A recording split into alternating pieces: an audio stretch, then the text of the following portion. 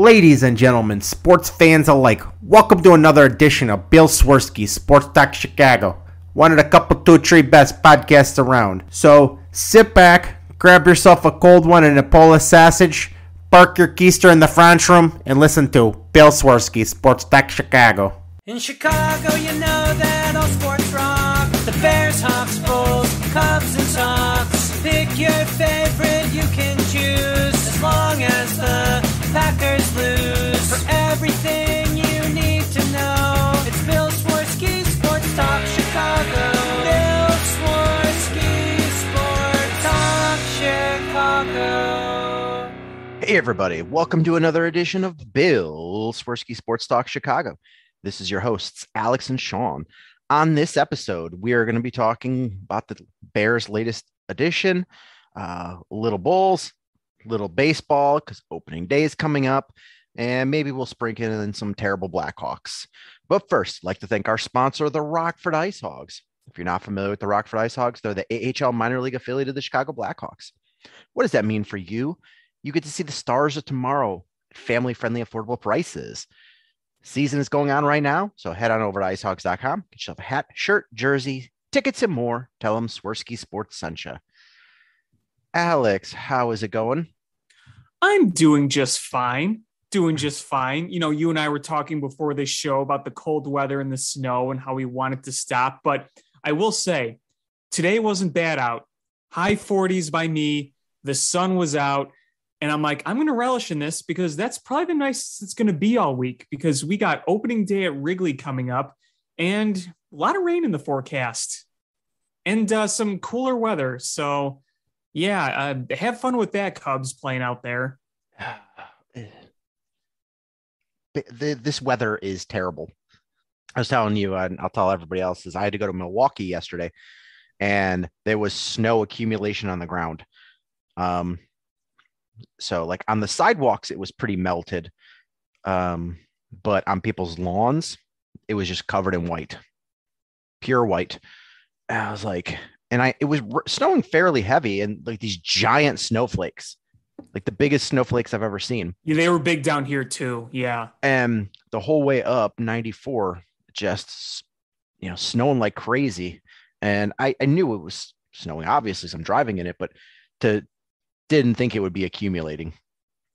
Yeah, I was on the road yesterday. I was just going to 290 from Elmhurst to Schaumburg, the usual way to the halfway point to my commute to work, but I was going to Woodfield Mall for the day, and it was raining when I left, okay? Just rain. As soon as I hit 290, all of a sudden those raindrops got more solid, and within seconds, it was like hard snow.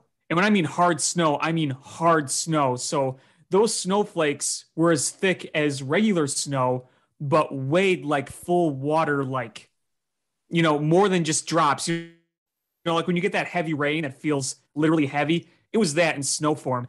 And I mean, you could not see maybe 10, 15 feet in front of you. Everything was just a white blur as I'm trying to make out the headlights on 290. I'm like, wow, I didn't think I'd be risking my life like this just going to Woodfield Mall. So that was just gross. And it's not like it was a quick passing storm. It was doing that for a few hours. Was the fog so thick that Yukon Cornelius popped up to tell you how thick the fog was? I was waiting for him, honestly. I was waiting to see him out there. Start singing Silver and Gold. I mean, I would have been saying, man, it's Christmas in April. Yukon Cornelius. What a legendary character. Seriously, the beard, the mustache that's pointy. One day I want to be him. Just be Yukon Cornelius. Talk about this weather. Think about the Cubs and Sox in spring training right now. They're in warm Arizona, and the Sox are going to go to Detroit, so also up north, and the Cubs are going to open here at Wrigley Field. It just makes me laugh how they have to go from sunny, bright, warm, dry Arizona to Chicago or the Midwest, the northern Midwest. I mean, to play outside that. It's so annoying. Like, why do Chicago teams open up either in Chicago or in other cold weather cities that are outdoor? Yeah, I always thought about that. Like, wouldn't it be helpful if like teams like the Cubs, the White Sox, maybe Detroit Tigers, some of those teams just open either in the southern cities or anywhere with a dome. So or West Coast. Or West Coast. Like if the Cubs played Milwaukee, but they were in Milwaukee, that place has a dome. Not as big of a deal. And they're playing that team. They're playing a team with a dome. Flip-flop series. Yeah. And it's Milwaukee. It's an hour difference. It's not like you're flip-flopping with the Dodgers or the Giants or even like the Mets or the Phillies. I mean, it's an hour and a half up the highway. You could easily flip-flop a series with Milwaukee. Yeah, like I don't understand why they don't, because then there's no weather issues. Because if you have to postpone games, like, they're getting a full season in, but they're starting later. Right. So delays and doing makeup. So it's going to wind up being a lot of double headers down the stretch. Yeah. I mean, we've seen it with both teams in Chicago with the Cubs and the Sox. That happens a lot early on, a lot of snowouts, rainouts, whatever. Yeah. So it's just silly to me that you don't try to eliminate that as much as possible.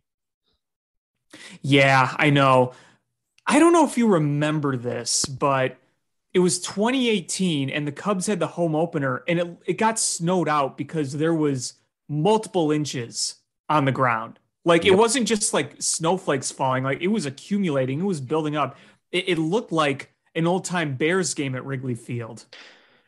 But if I'm not mistaken, that game was actually in the very end of March, right? It was like the first week of April because they opened that season in Miami. So think about that too. They opened in Miami, Florida. Come back to Chicago. Oh, there's a blizzard.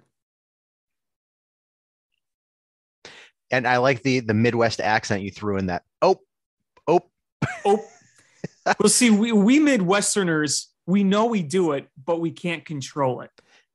Oh, I know. It's funny because I don't realize that I even do it, and I don't realize even that other people are doing it most of the time until I'm around people that aren't from the Midwest, and then I realize it really quickly. I'm like, oh, I did it again. The Britney Spears Midwest song. Oh, I did it again. That would be amazing. Where's Weird Al with that one? Yeah, get him on the phone. We got an idea. The king of parodies, get on this.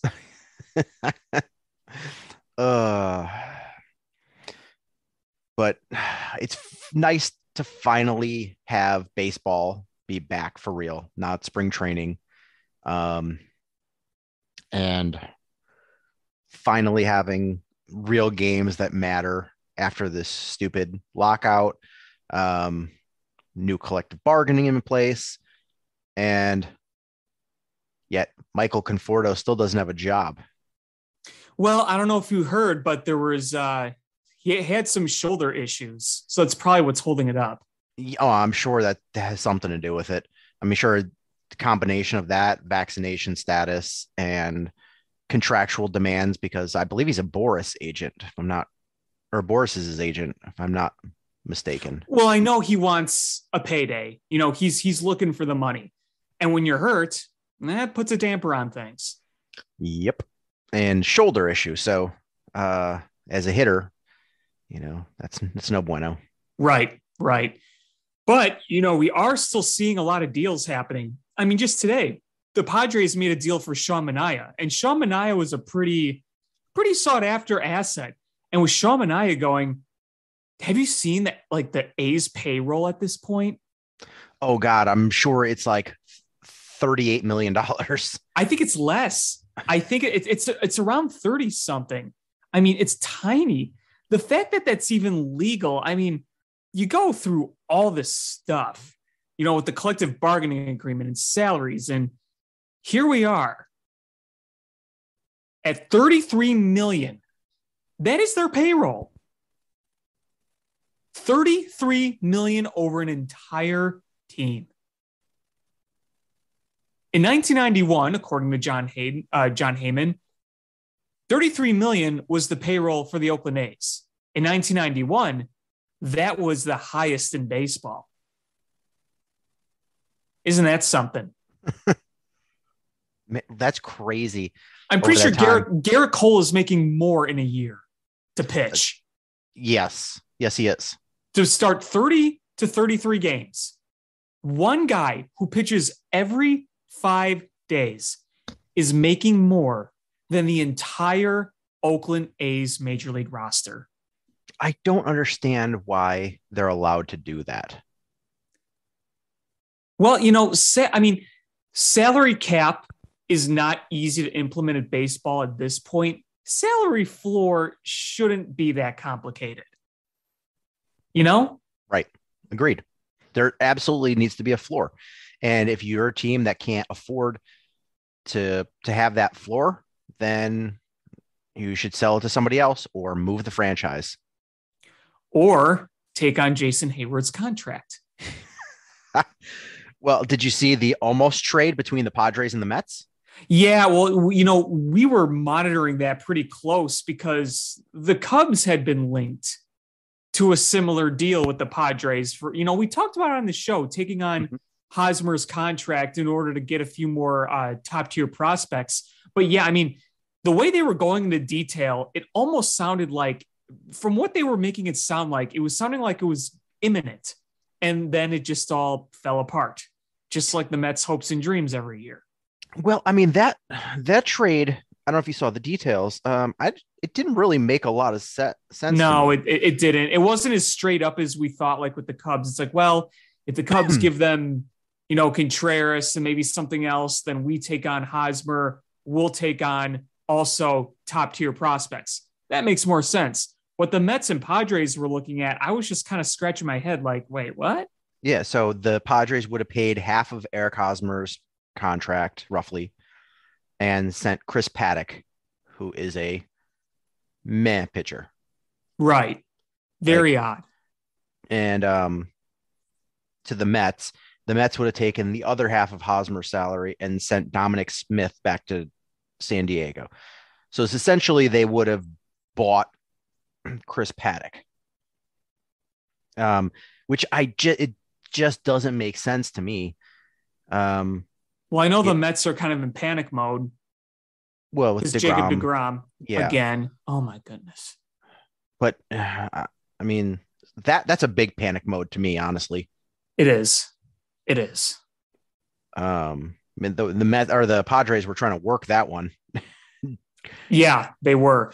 And how do you feel if you're Eric Hosmer? You're sitting there currently still on a roster of a team that clearly is trying to deal you away.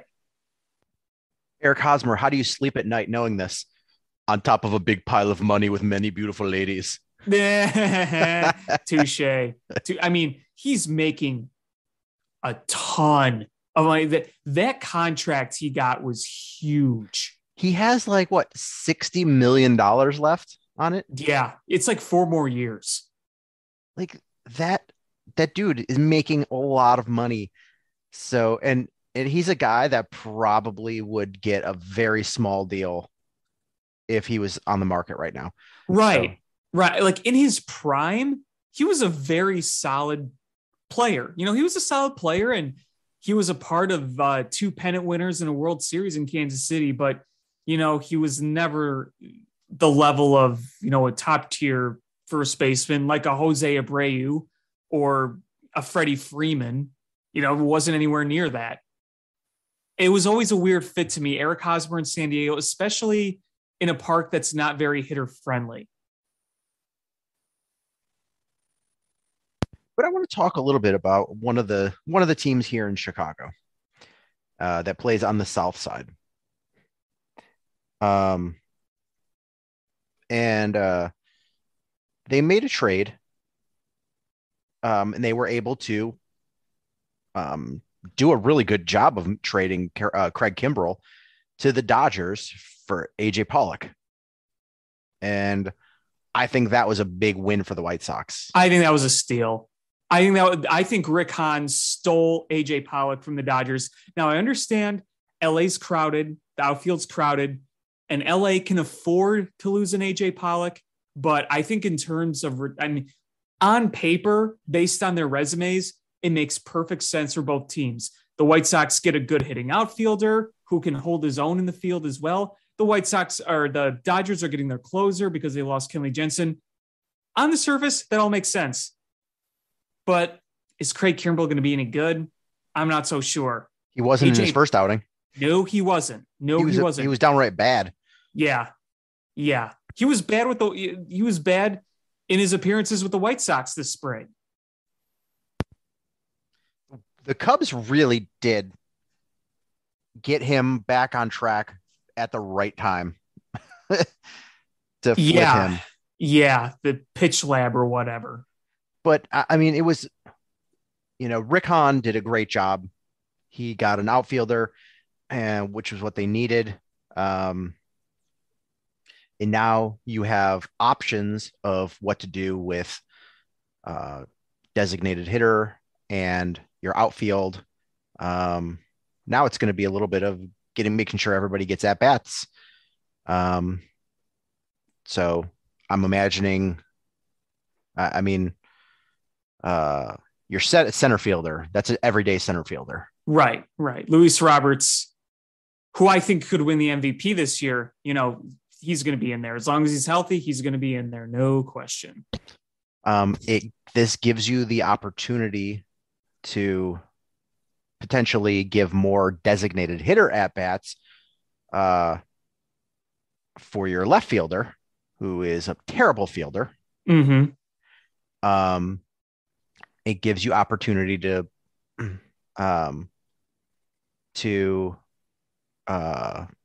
put Abreu, give him some days off or move him to DH at points. So you have guys that can shift around a little bit. So you're set. If there's some injuries, you have the flexibility to give people days off or to switch around who's going to be DH. I like that. And I think AJ Pollock gives you some of those options. He's a very underrated hitter too. I mean, AJ Pollock could hit for power. He could hit for average. He has plenty of postseason experience. He's won before. It's a great fit for the White Sox. It's a great move for the White Sox. And that's the big win of the weekend. Yeah. But you've got options now. Eloy Jimenez can go to DH or he can play a little bit in left field, but you could take him out and move him to DH in situations of, defensive substitutions. Vaughn, you can put him in the corner outfield spots, or you can move him to first base or DH. Abreu can be then DH or first base. You've got some working parts that allow you the flexibility. And I still, you sort of addressed your second base issue with Harrison and platooning with Larry Garcia. And is that a perfect fit? Probably not, but I feel like it's good enough. You've got your outfield fixed. Even getting rid of Kimbrell, your bullpen is still awesome on paper. Yeah. And the two other issues you had were backup catcher and adding another starting pitcher. And I think that they were going to go in with what they had at starting pitcher, and right off the bat, you lose Lance Lynn for a month. At least a month. I mean, it's going to be 4 weeks before he resumes like full activities again. So really sucks, but you're probably not going to see him until mid-May at the earliest, which it could be worse. It could be worse, but not what you like to see at all. Nope. Yeah, he has a small tear in his right knee tendon. Sidelined for approximately 4 weeks before he can throw off a mound again. So he may not, per MLB trade rumors, they said you might not see him until late May, given the recovery period and then a ramp up period. Right. I mean, that's your best pitcher right there. Giolito might have been the starting opening day pitcher regardless, but Lance Lynn's your best arm. Let's be real here. And so that leaves you as options of Reynaldo Lopez, Vince Velasquez, Jimmy Lambert, and Wes Benjamin. Well, I think you can live with that at the beginning of the season, but if you're going to the playoffs, if you're going to have a devastating injury in your rotation, have it now and early so you can get them back, before midsummer. That would obviously be ideal. Because I think at the beginning of the year, you can live with that. The AL Central is improved overall, but I still think the White Sox are light years better than any other team in that division right now. So you'll be able to get by for a while, but eventually you're going to have to shore up that starting pitching. Yeah, you need to. And that's kind of the Achilles right now. And the other, right off the bat, you also lose Garrett Crochet for the entire season. That's just a real bummer for him.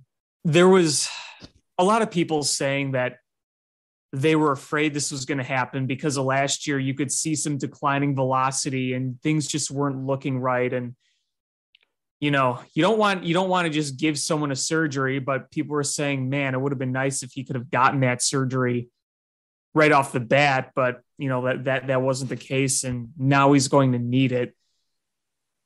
It sucks for him. And I feel terrible that he has to go through that, but if you get it while you're young, it's not a death sentence like it once was. That's the good thing. Absolutely. Players come back. It's funny. You listen to some young pitchers and it's like a rite of passage. Oh, I got Tommy John. And then you're excited because you're like, oh man, eventually I'll come back and I'll be stronger. Right. It's happened with a lot of pitchers, with medical technology that we have this day and age and the better understanding we have of rehab and conditioning. A lot of these pitchers come back much stronger than where they were before. So, that's what you hope for both sides of town. Two key relievers. You had Cody Hoyer go down for the Cubs. You had Garrett Crochet go down for the White Sox. So, you hope that's the case for both those guys. And luckily for the White Sox, as you mentioned just a few minutes ago, they got a deep bullpen. And if they're healthy and playing like they should be, then they'll still be a really good bullpen. You got Joe Kelly. That's nice insurance. You have Kendall Graveman. If he can repeat what he did last year, or at least, pitch anywhere close where he did last year. And then you got Hendricks closing games. You feel pretty good about that. You also have Aaron Bummer, who's, despite the name, is very, very good. So if those guys can stay healthy and pitch to where they're usually at, then they'll still be a very, very good bullpen. And slight tangent, what you were saying, that medical technology has gotten better. When I was younger and first watching sports, if you tore your ACL, like that was a career ender. Sure. That was pretty much you're done. And then you look at, best case scenario is Adrian Peterson tore his ACL in 2011.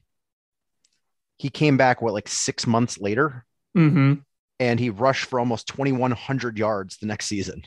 Yeah. I could make a cruel joke. I'm going to make a cruel joke.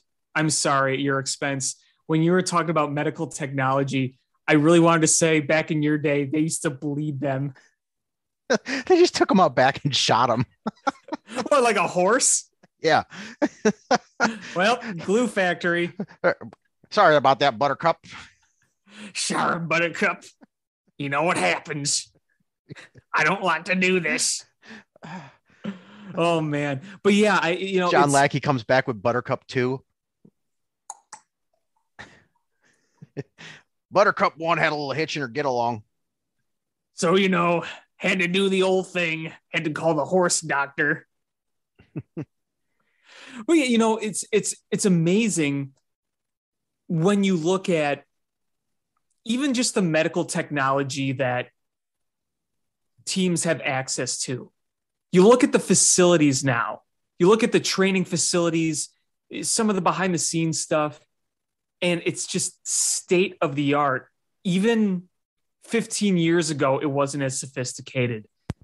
It's amazing how much that the medical field has evolved, just how much smarter the doctors are getting, how many discoveries we're making in terms of, making the right medical decisions and how we go by these things, what we're able to do by rehab, even rehab. It's more than just, lifting weights. It's more than going on an exercise bike. There's so much that goes to it. And, the smarter they get, the better understanding they have of just how to do it.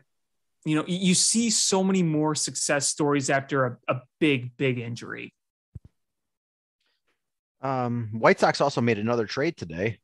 They traded Zach Collins to the Blue Jays for Reese McGuire, which I think sort of alleviates one of the concerns I just mentioned about backup catcher.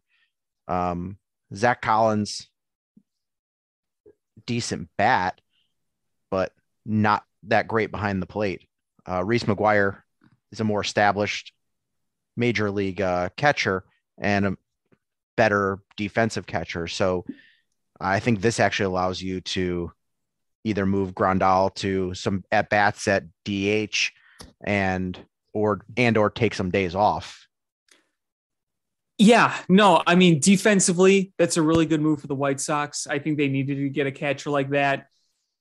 Just keep him away from Dollar Tree parking lots. Yeah, we all do things, and as long as that doesn't happen again, it won't be a problem. I'm just saying, it just, I know you got to get a grip on wood when you're a baseball player, but there's certain places and certain times you do and don't want to do that. I mean, just thinking about those great deals you're going to get in Dollar Tree gets some people really excited. Yeah, I mean, especially this day and age, groceries are expensive, gas is expensive, and Dollar Tree, you could get that vacuum sealed steak. You could also get cap guns and knickknacks. It's never good when TMZ is reporting on sports. No. It's just it's a bad recipe. Oh boy, yeah. No, you ain't kidding about that. I'm just saying though. The incident happened in Florida, right? So, is that really a big deal in Florida? Is that just compared to what they see? That's like the equivalent of seeing like some guy here like accidentally toss their empty McDonald's trash and it missing the trash and landing on the ground. I mean, there are literally Florida man generators on the internet for a reason.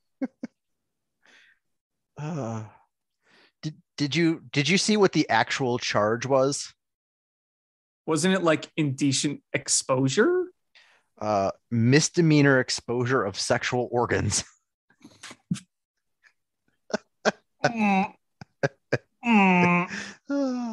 Was this at night or was this in the middle of the day? I don't know.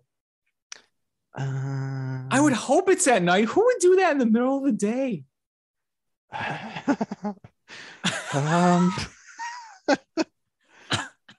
You have something to tell us? I'm just reading the TMZ article about this. It said his sweatpants were around his ankles.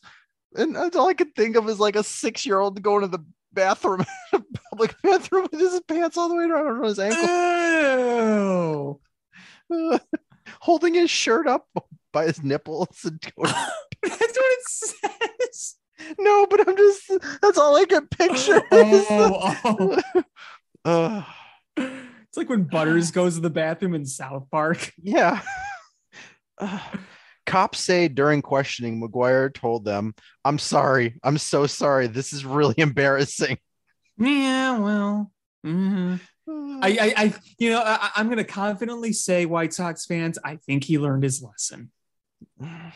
Yeah, make sure you do it at Target. Yeah, don't do it at Dollar Tree. And please don't do it in the parking lot where people tailgate. It does not say the time of day.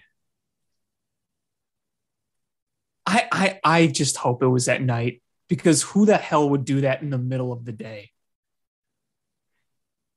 I mean, who is doing that, period? Well, yeah, but I mean, if you're gonna do it, don't do it during the middle of the day. I mean,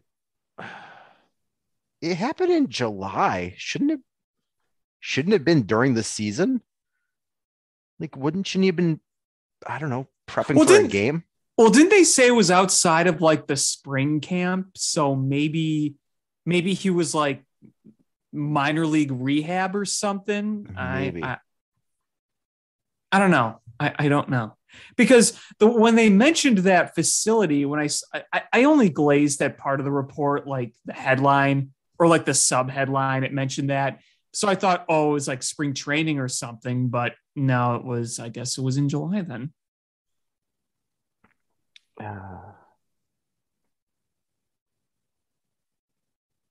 But yeah, they're the good defensive backup catcher, and there's that good pitch framer. Just don't go for a car ride with him. No. Well, you know what I did is I quote tweeted it, and I took the gif of the line from Dodgeball. Whatever you do, wash your hands.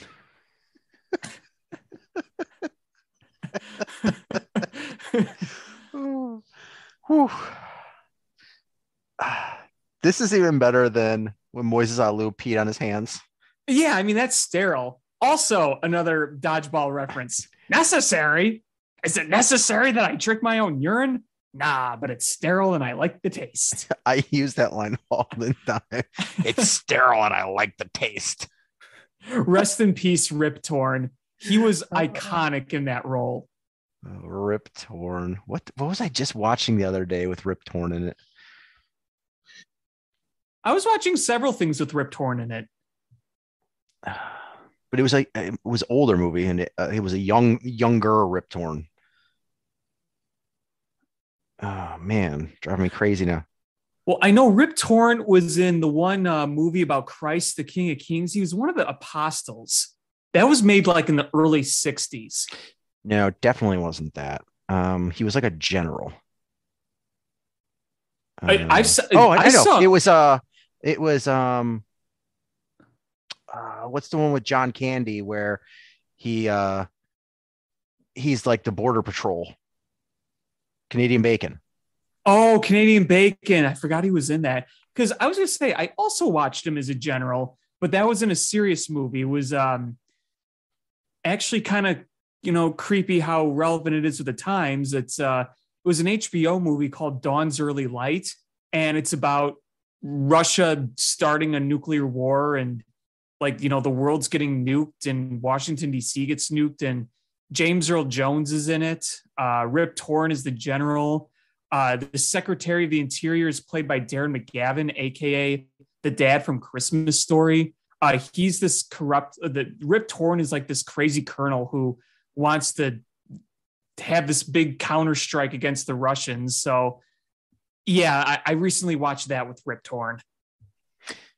Have you ever seen Canadian Bacon? I've only seen parts of Canadian Bacon. Oh, it's super good, but it's funny. I didn't realize it until I rewatched it that it was directed by Michael Moore. I had no idea.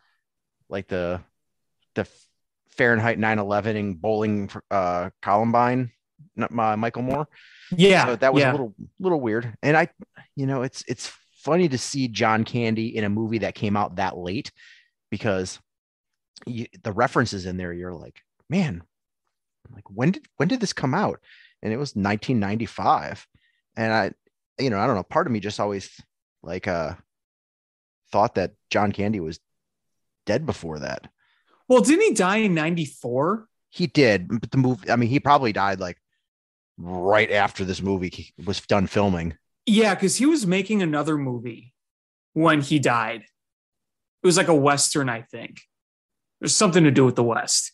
But Yeah. that must have been made just before. Yeah, wasn't it with the guy from Friends? Maybe. I don't remember the details, but if you tell me it has John Candy in it, like I'll watch it. Yeah, Canadian Bacon is super good. I like I was that I was just watching Planes, Trains, and Automobiles again, and I love that movie.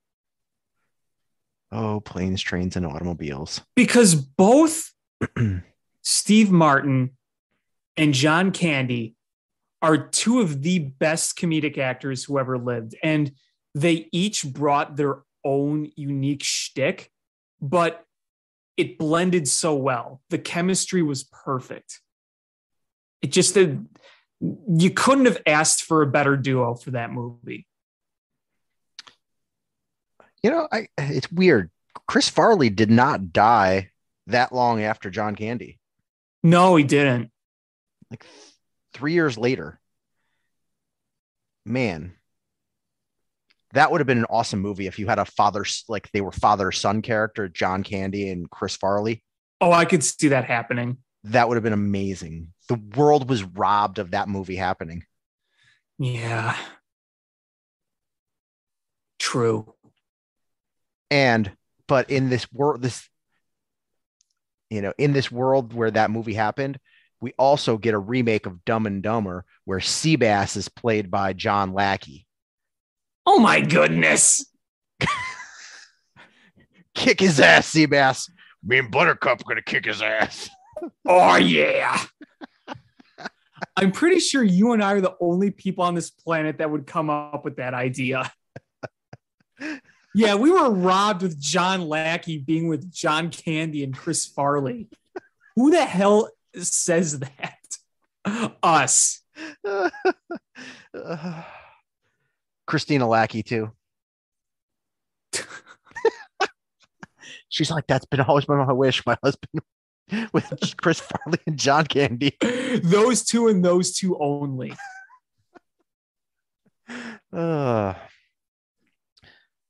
So yeah, back to the White Sox. Yeah. I mean, they're going to be a very good team. It's just sucks that right off the bat that they're getting dealt some shitty blows.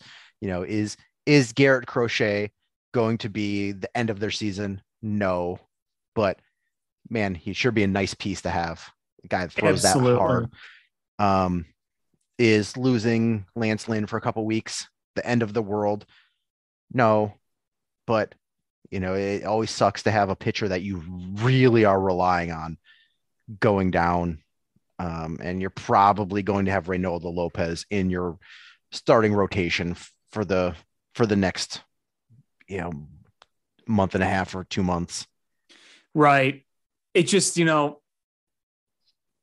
it sucks that Lance Lynn has this injury. And what makes me a tad more concerned about that is considering his age and, the knee's kind of important. I'm not saying he can't come back and do well. It's just, if you looked at which injury was a lot more devastating, it's obviously going to be Lance Lynn, even though Crochet is going to miss the whole season. He's very young. He'll come back strong, and you have a deep bullpen.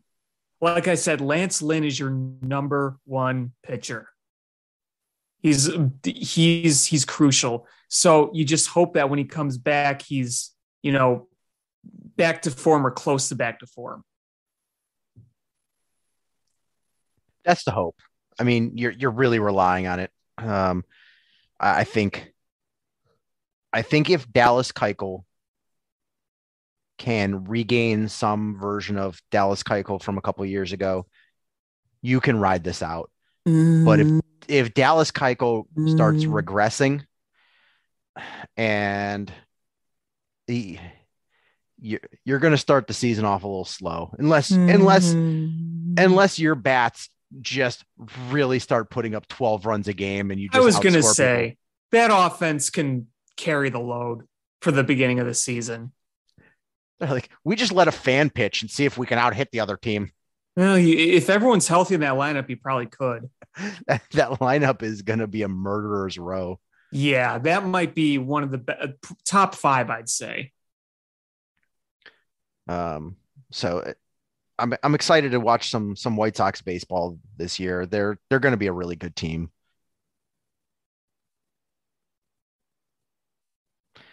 But the Cubs, on the other hand, do we have the list of their final cut down? So they just announced a few cuts. I saw Jesse Chavez is going to make the active roster for the. Yeah, which is no surprising. One guy who was sent down, who I thought was going to be on the roster, was Manny Rodriguez, the reliever. But, maybe they want to work on some things. He's got options, so whatever. So 6 non-roster invitees have been assigned to Iowa's roster. Adrian Samskin, Mark Leiter Jr., Eric Yardley, Kane Euchre, John Hicks, and PJ Higgins. Manny Rodriguez option to Iowa. Chicago's spring rosters of 36 players consists of 20 pitchers, which includes non-roster invitees, 2 catchers, 8 infielders, and 6 outfielders. So it's interesting. Have you noticed who hasn't been sent down to AAA yet? I didn't catch who. Who did I not mention? Who's kind of a big name? I don't know who. Brennan Davis. Oh, you're right. Well, not yet. I mean, it's still coming. I know. I'm just saying. I mean, did they actually deal with that in the collective bargaining about service time? It sounds like it's still kind of a thing, but I will say. I was thinking pitchers when you were talking. I was like, what pitcher are they talking about? Oh, sorry. Yeah, no, my bad. Brendan Davis. That's I still would be shocked if he's on the opening day roster, but me too. That would be cool. And unlike Chris Bryant was more than ready to come to the majors. Absolutely more than ready when they held him down. Could Brennan Davis make the majors? Yeah. Do I think it's necessarily a bad thing to have a few more weeks of seasoning in the minors? Not really. I mean, he's going to be up eventually this year. He gets another month or so in the minors. Am I going to complain too much? No. He doesn't have as much time in AAA. He went to AAA late last year, but you see some of the swings he has, though. And did you see that home run he hit to dead center last week? Yeah, I did. I mean, it looked like an effortless swing, and that ball just flew out of there. It's so smooth. I mean, just easy power that kid has. Yeah, I mean, spring was a mixed bag for him. He looked decent. But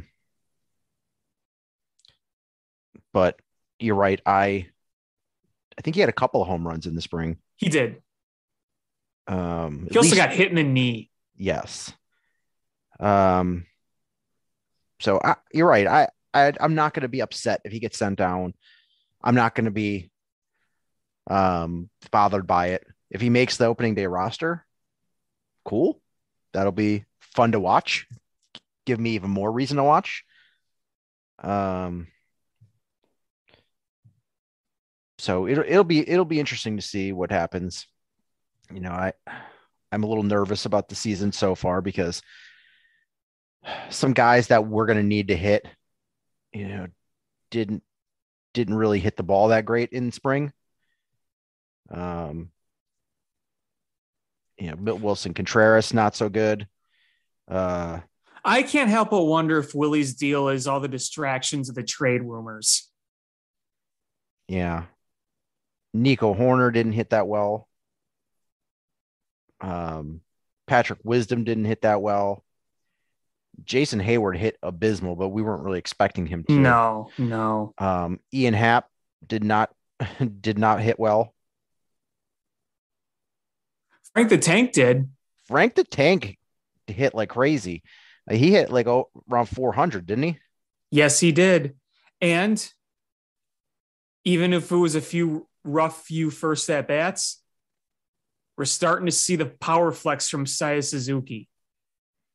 Yeah, I mean those first at bats were a little rough, but I mean I think come June he's going to be clobbering things.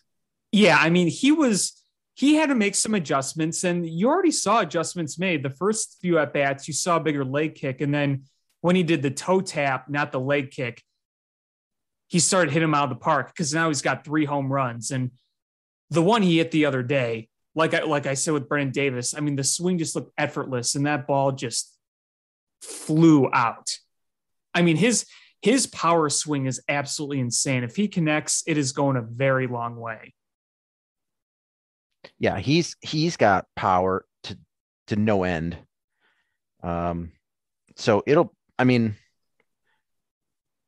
it's gonna be a nice balance to some of the lighter hitting guys like Nico Horner and Nick Madrigal.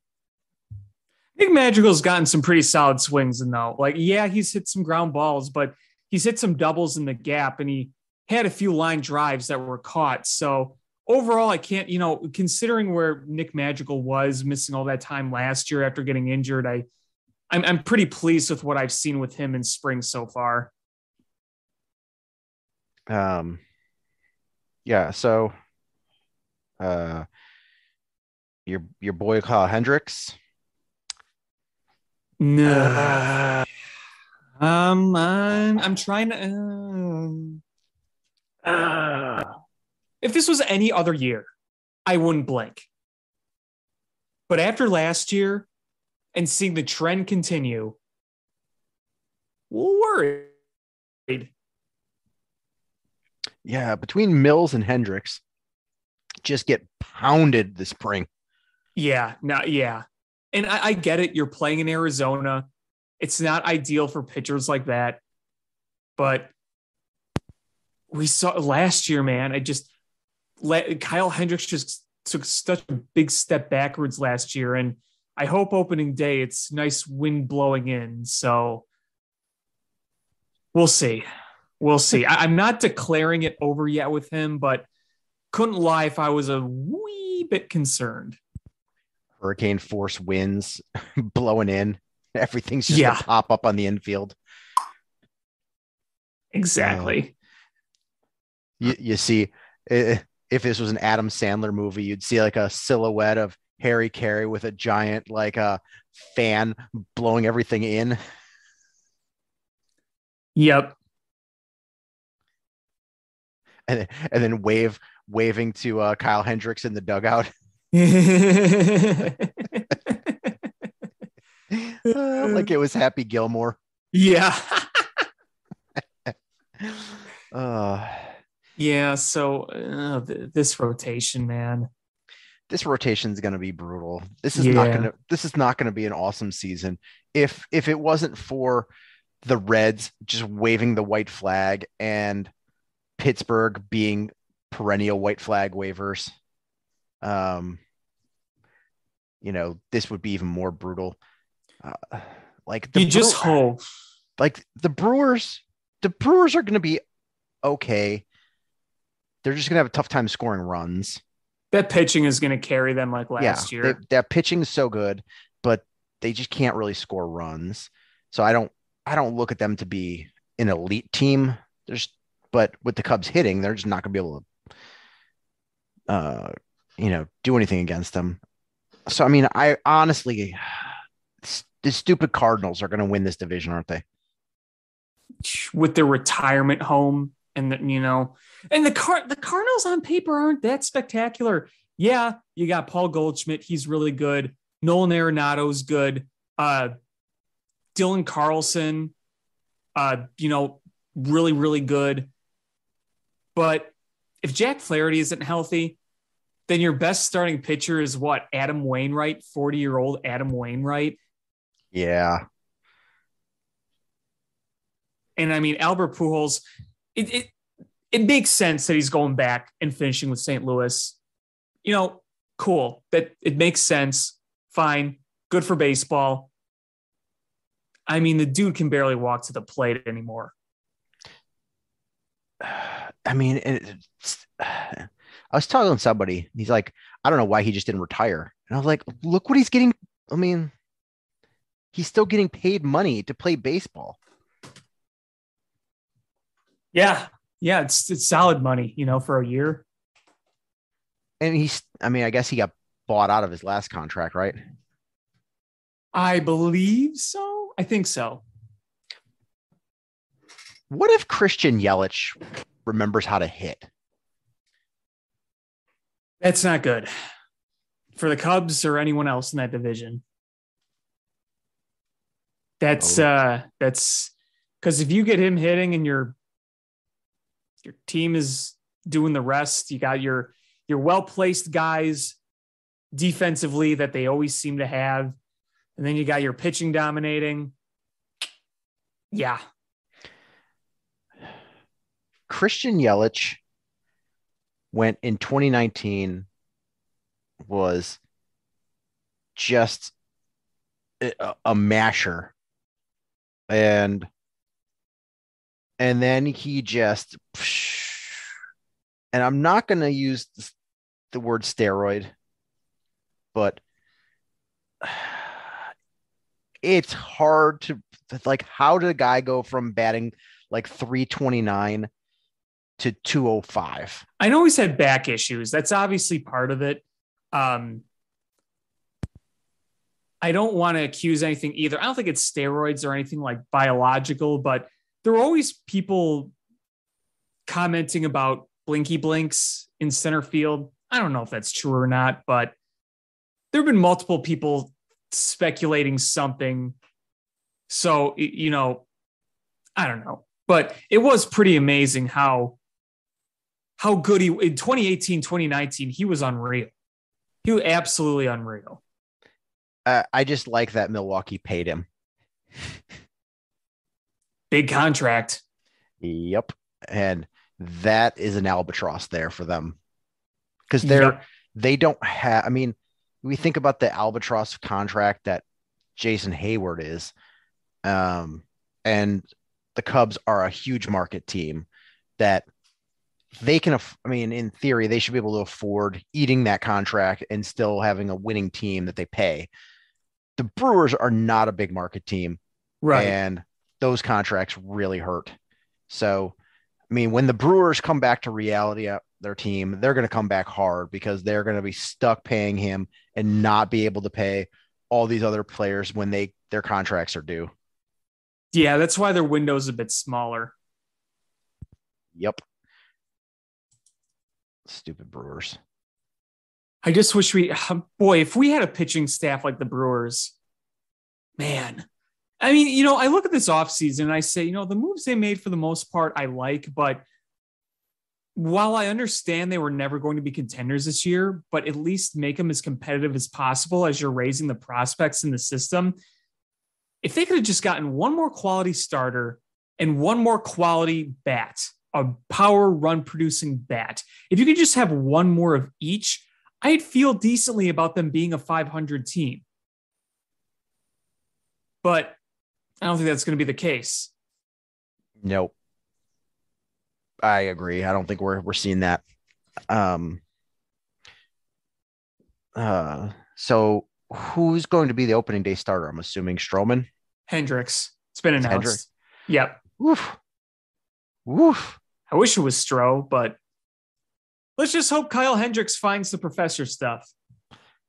It's going to be hard with that wet, cold weather, though. It's hard to grip the ball. Yeah. We'll see. It's going to suck having baseball again when I have to go back to the office. Yeah. I liked being able to just put it on in the background and while I worked, be able to just glance over and watch at bats and see some plays. But oh well. You have to Such is life. tune into the trusty old AM radio and listen to the radio broadcast. I picture you just taking out this small hand radio that is like ancient, where like the antenna's all bent and like half the speaker is like pressed in and like the buttons are like stuck, and you just take it out and you have those ancient ass like earphones like from the 80s, and you're just putting it on, and like everyone hears the loud like click click click as you're trying to get it to work, and you're using like the little toggle thing like trying to get a signal. I've got my Steve Bartman headphones. Yeah, that's kind of what that's exactly what I was going for, those type of headphones. Somewhere I've got a pair of those. Oh, we used to have a ton of those at home. I don't think we have any more, but that was my childhood. Yeah, I think I purged most of those kind of headphones. Because earbuds kind of came a thing when I was like in middle school, high school. Yeah, and then now I'm back to the over the ear ones because sound better, but still like not going to do those foam with the cheap wire headphones. Yeah. I got for this show, I got my wireless noise canceling ones, so that's good to have for this. And then for like listening to music while exercising or away, I have the cordless ones that's in the little pod. You open the pod and you put the things in your ears. So, that's kind of what I have. Either way, now I'm all wireless now, which is nice because the way those wires got tangled was really annoying. Oh, yeah, absolutely. Yeah. And, I just remember like being in college and going to the gym when everything was wired, and, you're just like, I can't listen to music. I can't do anything with these stupid wires getting tangled and everything. Do you remember when stores like record stores, music stores, bookstores that had like the music section, you could listen to select songs. You'd put the earphones in and you'd listen to it. Yep. That was like my childhood. I just saw this meme the other day. It was like going to Walmart in like 98, and it had like the TV with you could play the video games where it had the controller sticking out, and the TV was up above the rack, and you would just like play the whatever video game that they had on the system there. Mm-hmm. I was like, oh, that was fun. Being able to go there and play the games that you didn't have. Yeah. I still look back at my childhood and think in awe of when we used to have TVs that were big boxes and glass screens. I mean, when we were growing up, we had one TV in the house, and it was a console TV. So it had like the big, like ornate wood thing around it that looked like it was in a cabinet, and it sat on the floor. And we had a VCR, and it had a remote control, but the remote control was corded. It was a cord that attached it to the VCR, but it wasn't a very long cord. It was only like 3 feet. Oh my God. So you had to get up and go over there, use the remote control to change things. That you had to walk over there to use the remote control. Kind of defeats the purpose, doesn't it? And yeah, I had an Atari 2600. So you had, like you had the adapter that connected the Atari to your TV. And it was just like old school adapter. And it's funny. I was like, I wonder if you can even, like, if kids today would even know what the hell that was. Probably not. And, we still had, for a while, we still had to use that same adapter for the Nintendo because we had an old TV. It wasn't until we got the newer TVs that we could plug the Nintendo in properly, right, with the stuff that came in the box for the Nintendo. It's so much different now than, you don't need an adapter. Everything on your TV is already built there with like USB ports? Well, what's interesting is that last fall, it was either last fall or early winter, I bought for the basement for my parents, I bought them a new, HD plasma screen TV. So I bought that for them and they're like, oh, well, did you make sure you got the AVs and all that, for the VCR? I'm like, they don't really make that anymore. Those AV ports, they don't make that stuff for big TVs like that anymore. No, so you're phasing that out. Right. So we found the adapter very easily online. You could go on Amazon and you could get those adapters, those AV adapters that you plug into the USBs or the HDMI ports, and they work like a charm. They're just fine. But yeah, I had to explain to them, like they don't make those anymore on TVs. Yeah, it's funny. We have like a VCR. It was my dad's before he died, and because he still watched like VHS tapes. Mm-hmm. But we just kept it because, like, I don't know, every so often, like there'll be some like kind of educational thing that my daughter wants to watch and that we'll find on VHS and just be able to pop it in. So it just sits there. And it's also it's a DVD player and a VHS player in one. So we use that to like play like DVDs from the library or something. Yeah, we have one of those in the family basement, the combos. But it, newer it's got the AV cable, so it doesn't plug into newer TVs. Our TV is that we have it plugged into is it's not old. God, I mean, it's probably 15 years old now. But like the new TVs, no, they just don't have that.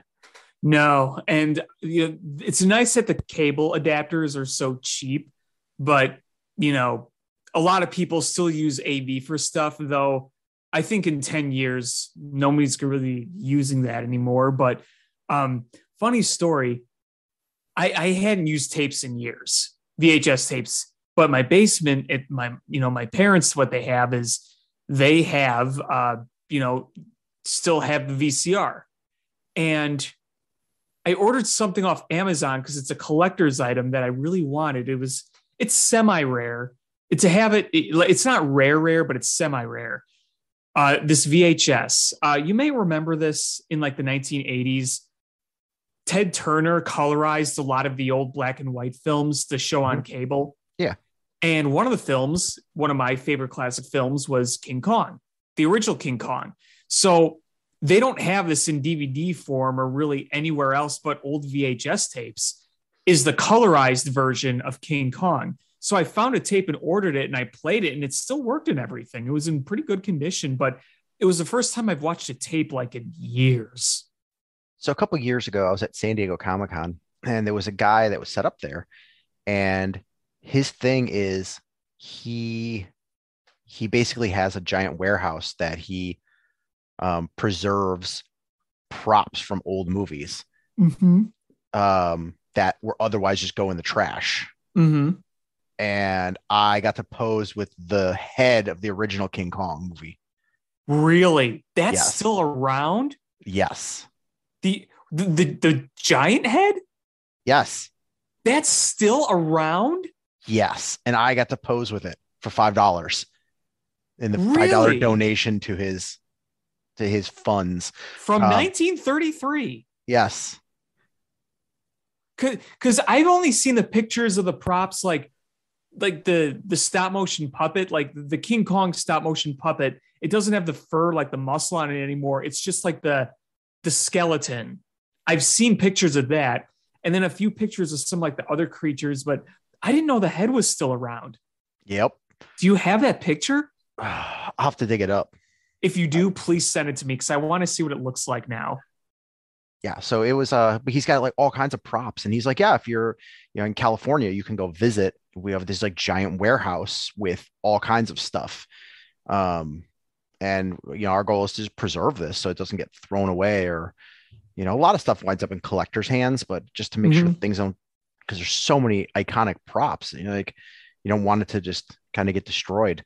Because there's a company that's also sets up a Comic-Con every year that it's an auction house, and they auction these things off, but they put as a promotion, they always put like the marquee pieces on display for their next auction. and just some of the stuff like this me and this thin panel of glass separating me from like a ghost trap from the Ghostbusters movie. Mm-hmm. And yeah, that's cool. And actual armor from a stormtrooper from the 1977 Star Wars. And Yeah, I've seen that in a museum. Yeah. And like the actual gizmo from Gremlins. Mm-hmm. And it's just all these like amazing props from like, Indiana Jones whip. All these just amazing things. The actual orb from Phantasm. Just so many cool things that are iconic.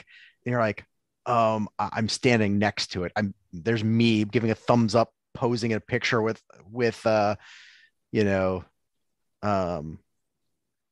like the actual shoes Michael J. Fox wore in Back to the Future. Oh, the automatic laces, the power laces.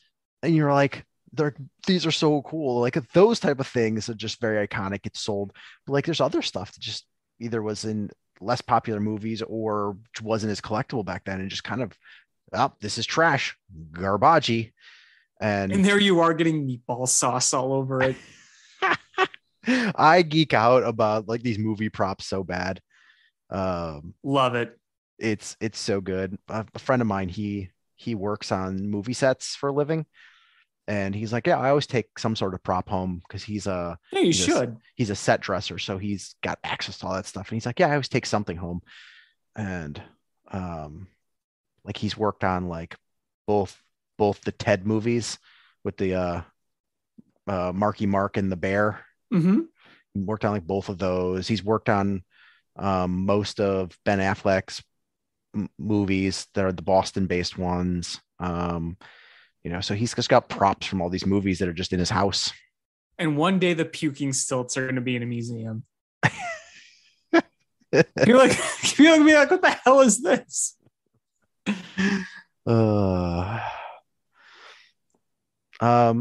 So I want to move to the Bears just a little bit. Not a ton going on here. But first is we have a new safety, Dane Crookshanks. And I really appreciated Twitter making all of the Harry Potter references. Yes, I did too. I knew Twitter wouldn't let me down on that one.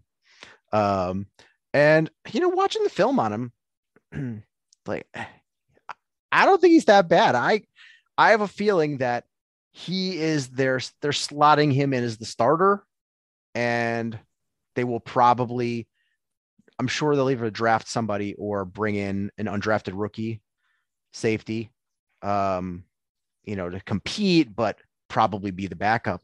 But I imagine that they're slotting him in to be the starting strong safety. And, watching him against tight ends, he did a really good job.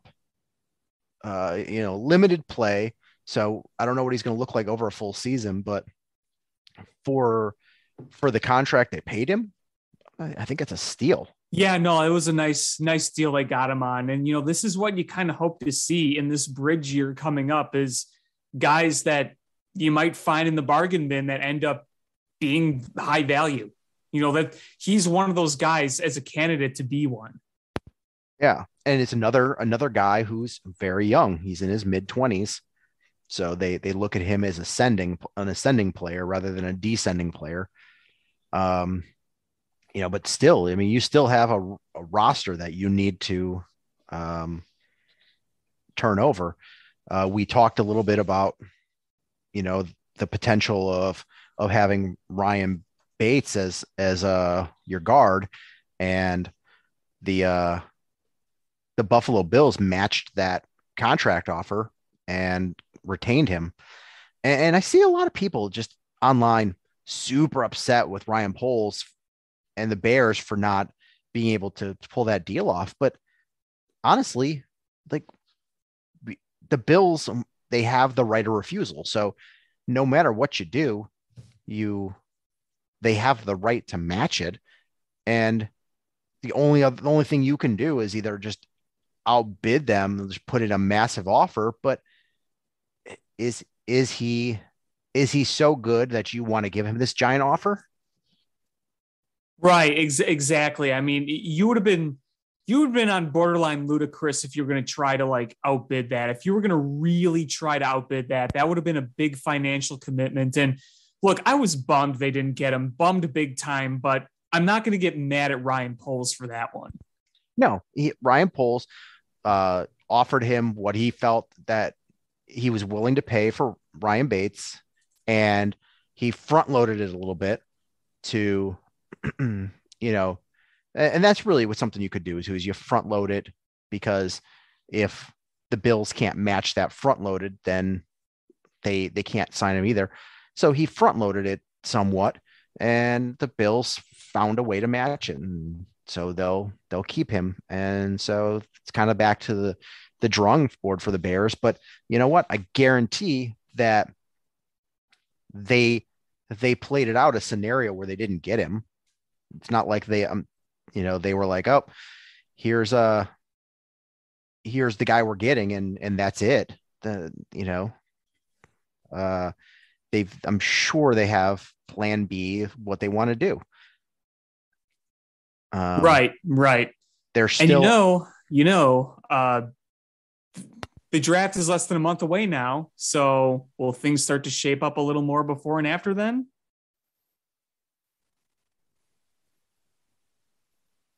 In terms of free agency? yeah. I mean, I don't know how many more players the Bears will sign before free agency. I would imagine one or two, but I think you'll see a lot of movement from them after the draft. It would be nice if they could grab a veteran guard that's still on the market, like a Trey Turner or an Eric Flowers. I agree. Because that way, it's always you want to scary. add depth at that position. Yeah, I mean, you're counting on youngsters on your tackle spot. You would probably like to have your guards be veterans if that's the case. So, an Eric Flowers or a Trey Turner you can put in there, and suddenly, is Tevin Jenkins, Larry Borum, Lucas Patrick, Cody Whitehair, and Trey Turner, Eric Flowers in elite offensive line? No, but it's a serviceable offensive line. It's not going to get your quarterback killed. That's the big thing. And did you hear the whole thing about Justin Fields getting pissed off? He was pissed off about the game plan against the Browns last year. I read a little bit of like headline about it, but I haven't had a chance to like read about it yet. So if you want to go into that one. Well, I mean, really all I have to say about that is like that right there, that game should have been a fireable offense. Absolutely. I mean, that was one of the most brutal games I've ever watched as a Bears fan. And I have watched so many terrible games. That was an all-timer. Was it the worst I've ever watched? No, but I'd say it was at least top five-ish.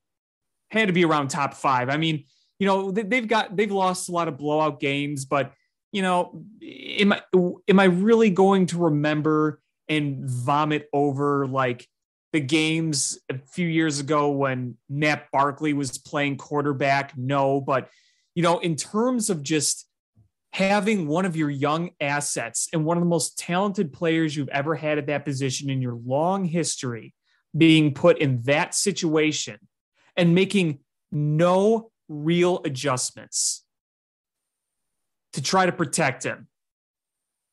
It was just beyond baffling. That was one of those games where I had to listen to the post game and hear what every single analyst had to say, whether it was Dan Hampton, whether that was Ed Obradovich, whether that was Jeff Joniak or Tom Thayer, any of those guys, Lou Canellis.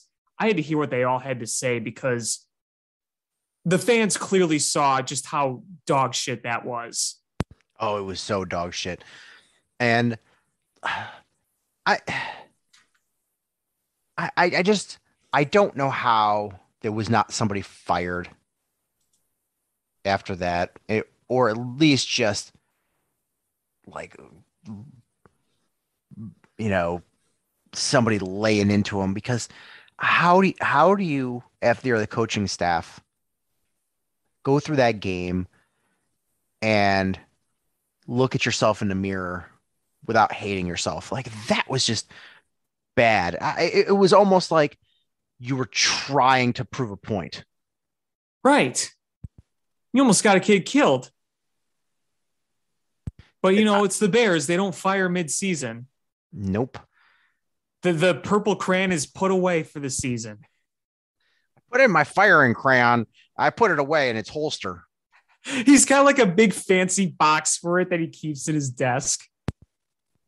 When he puts on his like 6-year-old cowboy, the cowboy costume that a 6-year-old would wear, it looks like Woody from Toy Story. and he's got a crayon holster for his purple crayon. He's like, don't make me break out this bad boy. It only comes out at the end of a season. He's like, once this thing comes out, it doesn't go back until it's drawn purple. Then it goes away for 3-4 years. Ding Dong George and the purple crayon. One of the better things we've made up on this show. This bad boy has written many a bad contract. This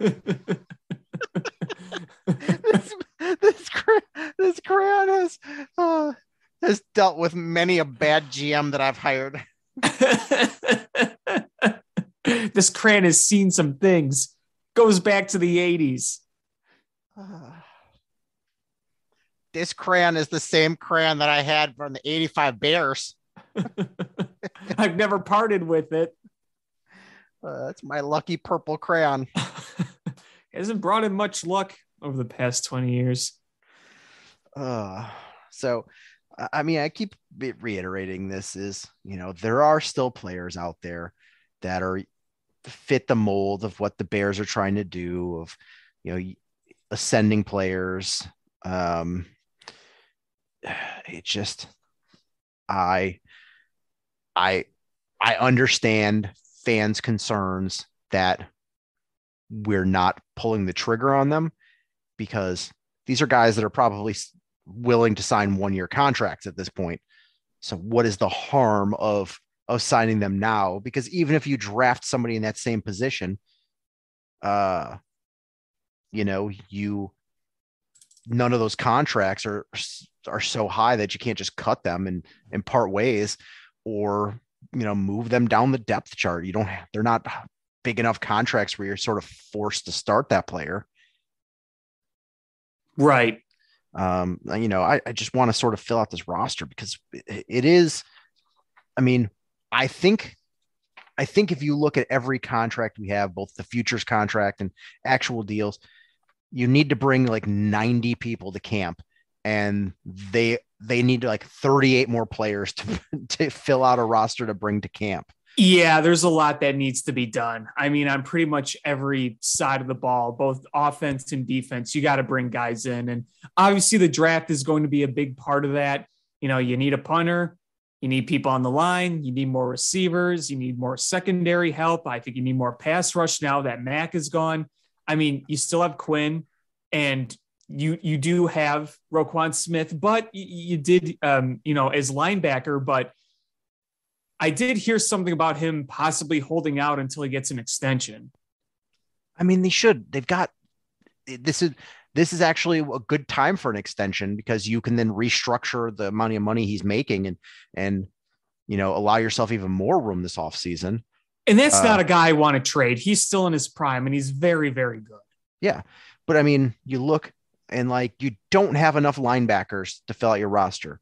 I think you have 4 linebackers under contract. You currently have 3 safeties. You at least have enough pass rushers to fill out a roster. Would you like to upgrade some of them? Oh, yes, absolutely. Absolutely. I mean, if you bring in somebody else, you can part ways with Jeremiah Tachu and then save that for something $1 million off of your books. But right now you sort of can't because you need the body. Do they have enough receivers to physically field a full roster? Yes. But are you relying on Nisimba Webster, Daz Newsome, and Isaiah Coulter to be half of those players? No. I mean, right now, Darnell Mooney and Byron Pringle are the only real wide receivers on this team. Maybe put St. Brown on that list too. He can prove himself to be one, but look at the contract he signed. They can part ways with that contract if he does not play well in training camp and in the preseason. Sure. Yes. Or if they're able to trade for somebody or they draft some, like they could easily squeeze him out. It's a 1-year deal under $1 million. You need another tight end. You've got 2. So whether you like those 2 or not, that's all you got. So they got Cole Kmet and Jesper Horsted. Jesper Horsted. I wouldn't mind seeing them bring back Jesse James. I wouldn't either. Like I said, do I think Jesse James is elite? No, but he's got a decent amount of experience under him. He's still 27, and he built a decent rapport with Justin Fields. So I wouldn't mind that. Wonder what's going to happen to Jimmy Graham. He's rich. He's going to retire. Think he's going to retire? Who's going to pay? Who's going to sign him? I don't know. Maybe some low team gets desperate for a veteran. I don't know. And pay him. I can't believe that Ryan Pace paid that man $16 million. So much money. Like, I liked Jimmy Graham as a player even past his prime, but that was so much money. Like, what in the world was he thinking? I need to pounce on this now because I need to get all my former Saints guys. So I'm scared that there's going to be a big market for washed up Jimmy Graham. So I'm going to overpay him. Speaking of overpay, former Bear, our friend Andy's got a new home. Yes, he does. I'm rooting for him. Me too. But he still got a payday from the Bears. Because 1-year deal, obviously, with the Saints, it was nowhere near what he was making with the Bears last year. Because I think he made $5 million with the Cowboys, and the Saints, it's worth up to $6 million, including $3 million guaranteed. So the Bears paid him $10 million. And what happened is here's exactly what happened is when he was parted ways with the Bengals, the Cowboys basically told him, after he exhausted any option of being a starter, they were like, all right, here's backup money, a good backup money, but here's backup money. And then when he played meh for the Cowboys, the Bears were like, okay, well, we need a starter. Andy Dalton has been a high-level starter in this league. And they told him he's QB1 to get him there. Because if you're a quarterback, and you're getting offered backup money everywhere, then of course you're going to sign with the best team or the best spot for you to start. And, the Bears were desperate to bring in somebody with a veteran experience. And so they were like, okay, Andy Dalton is our guy. And in order to guarantee they get him, they had to tell him he was QB1. And so between him and his agent, they're like, oh, well, we're QB1. And then they're like, okay, that means that we're going to lean that way to go there. And his agent then I'm sure said, well, if he's QB1, you've got to give him QB1 money. Low end QB1 money, but you have to pay him like a starter. That's at least $10 million in a season.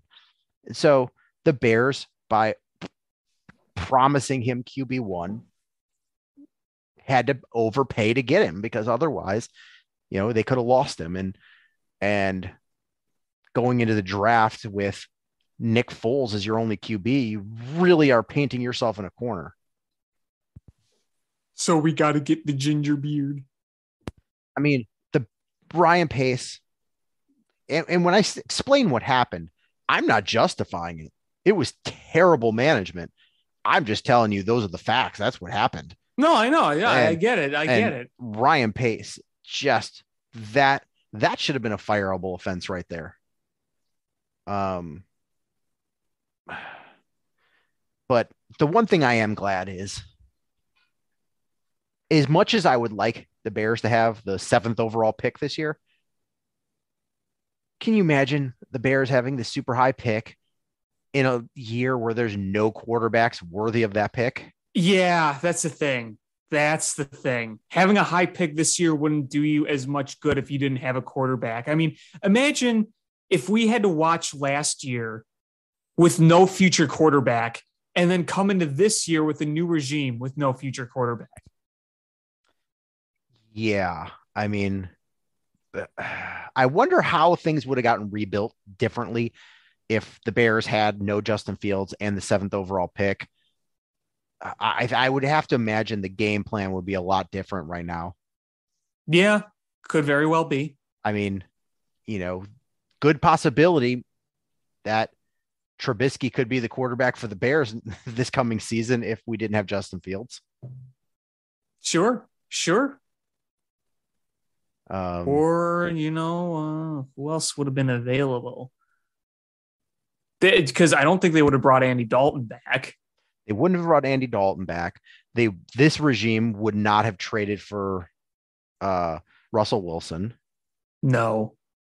Ride with Nick Foles? No. I'm guessing Mariota maybe, Trubisky maybe. Try to overpay Jameis Winston? Possibly. But he didn't even get Cam overpaid. Newton? No Cam Newton. I'm kidding. But did you see that Taysom Hill is essentially will no longer be played at quarterback? Should have been done a while ago, frankly. Honestly, yeah. I mean, the fact that they paid him, I can't believe that they paid that guy the kind of contract they paid him. Yeah, it was crazy. And how many quarterbacks have we seen play for the Saints since Drew Brees left, even just this past year or so? Because didn't they have that one guy from Notre Dame make a start, Ian Book? I believe they did, yeah. And it's just awful. Yeah. But now they've got options down there. Andy Dalton going to go crazy in the dome. And none of those options are named Taysom Hill. No. Unless it's an absolute emergency. Yeah. I mean, it is a nice thing to have, if you're playing him as a position player, is you don't have to worry about having a third quarterback on the roster, because you're like, well, he could play quarterback in a absolute pinch. Right. That's nice. But man, you're overpaying him for that. Yeah, they gave him a ton of money. And look at all the cap issues the Saints have had. And still currently have, yes. Even though Drew Brees is gone.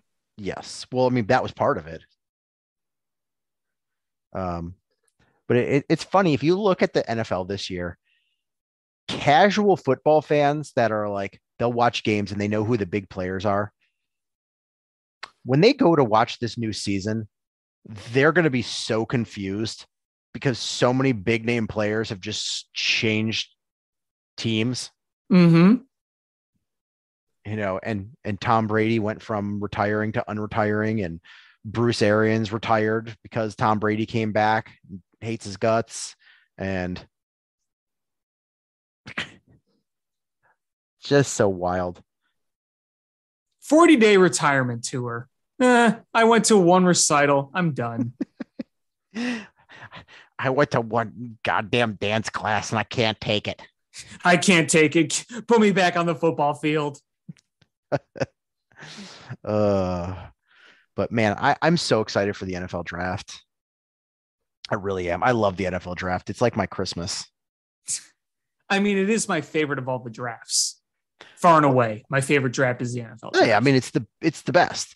But I just love it because I watch college football and seeing these guys transition and really trying to scout them, and it's not like baseball or hockey where, all right, the guy you draft, you may not see him for 4 or 5 years. You may never see him.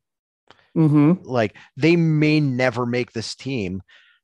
With football, you're going to see them in a few weeks. Yeah, exactly. They're going to be at those rookie mini camps. They'll be in training camp. They will be in the preseason games. You will see them play, and they make immediate impacts.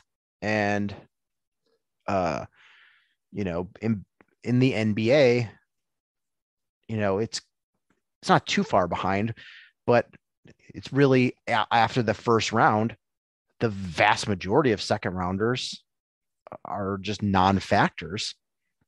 But in the NFL, you got guys in the 7th round that are still,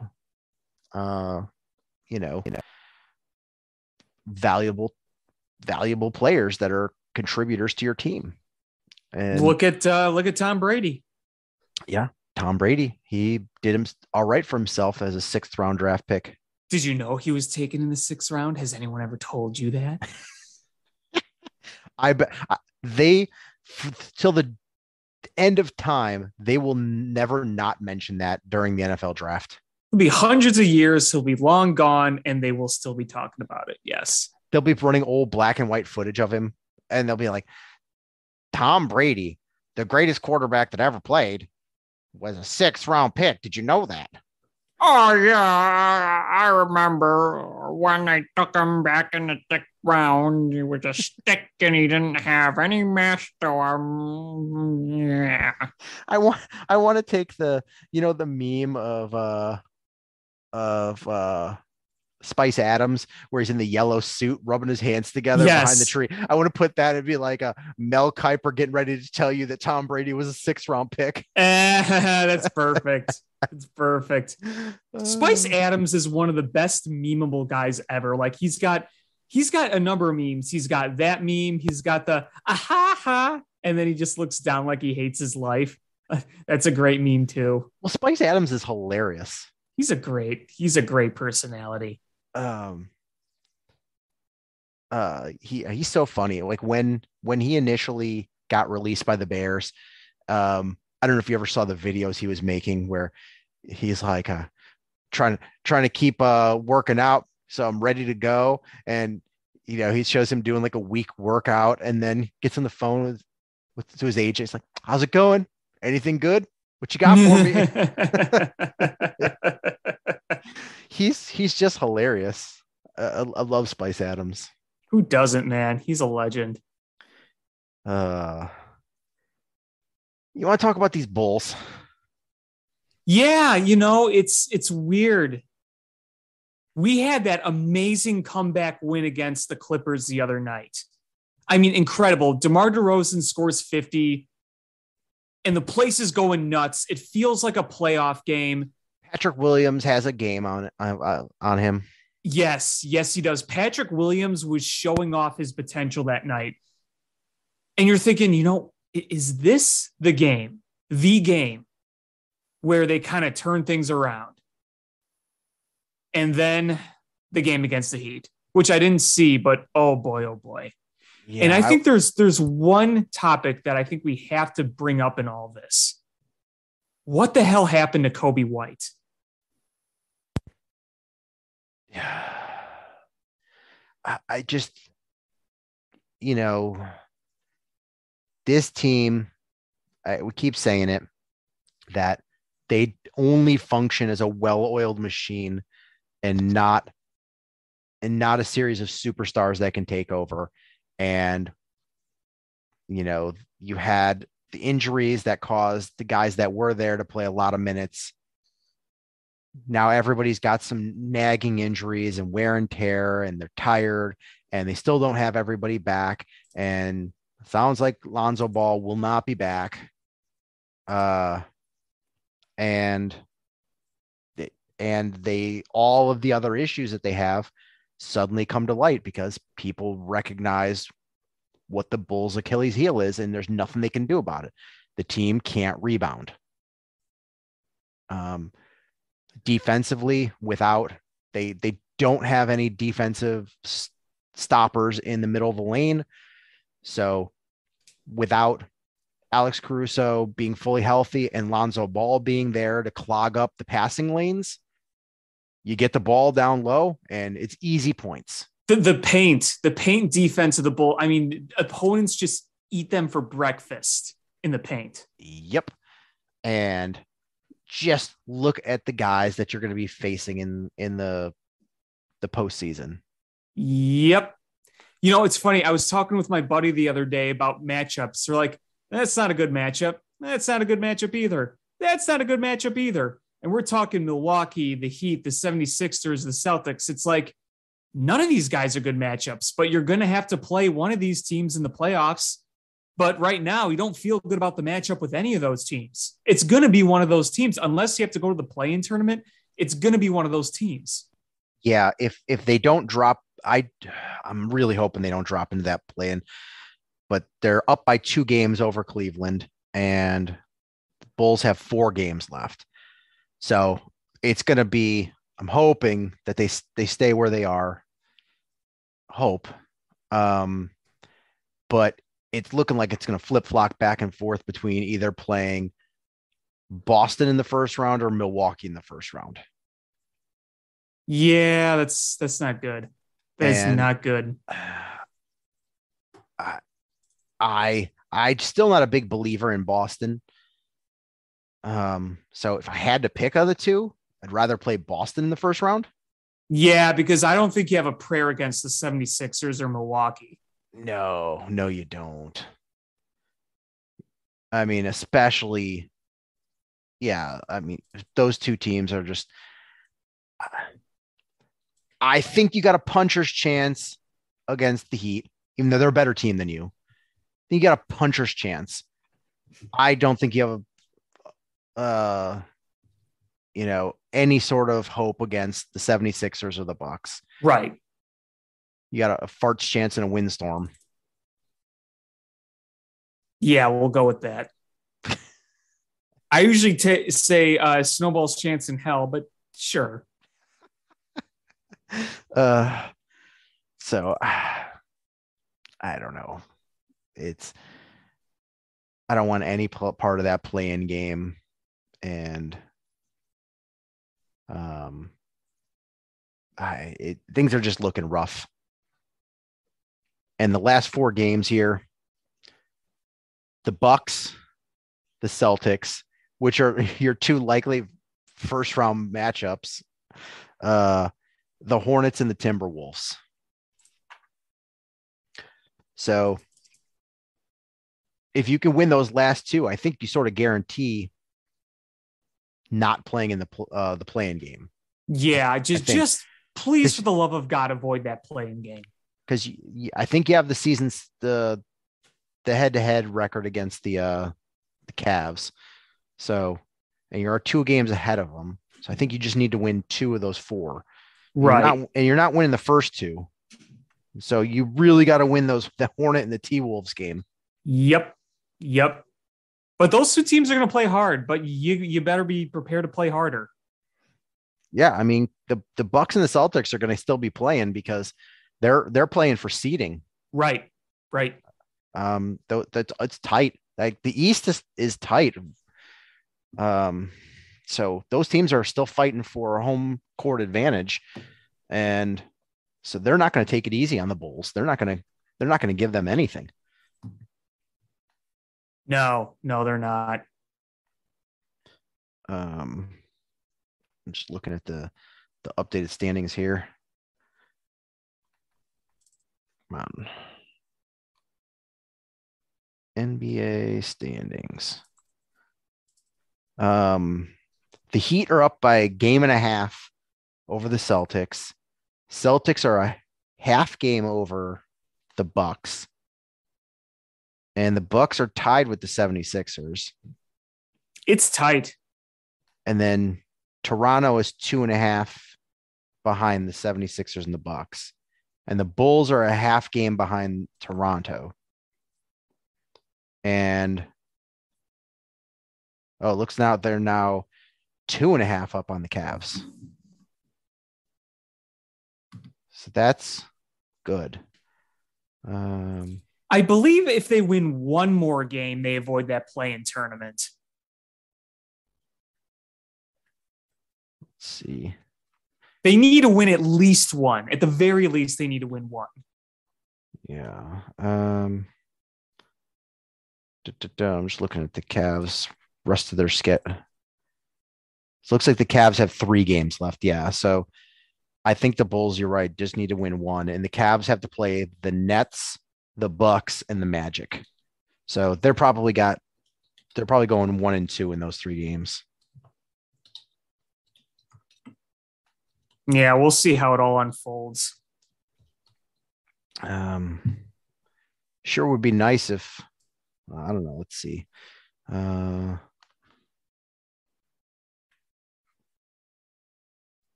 Just looking at the bracket on NBA.com.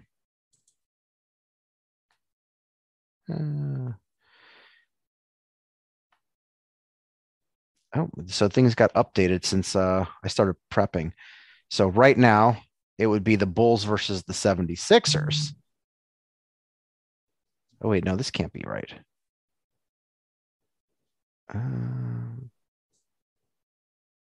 Yeah, no, because it would be the Bulls versus Milwaukee and Toronto versus the 76ers. So I don't know which one is a worse position to be in. Yeah, well. I think their best chance is I mean, listen, Miami, Philadelphia, Milwaukee, and Boston. Pick your poison. I mean, it'd probably be Boston first, and then following with Miami. I don't want really to play Miami, but like you said earlier, and I said this to my friend the other day too, if I had to choose between 3 teams, if I had to choose Miami, Milwaukee, or Philadelphia, I'd choose Miami over either Milwaukee or Philadelphia.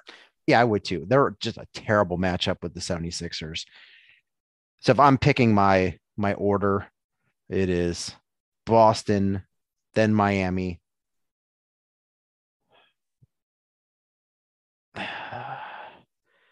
Even I'm going to say Philadelphia, then Milwaukee, just because you can pray that Joel Embiid sprains his ankle and can't play, and then you got a chance. But if Joel Embiid stays healthy, he's just going to destroy you. And you've never beaten him. No.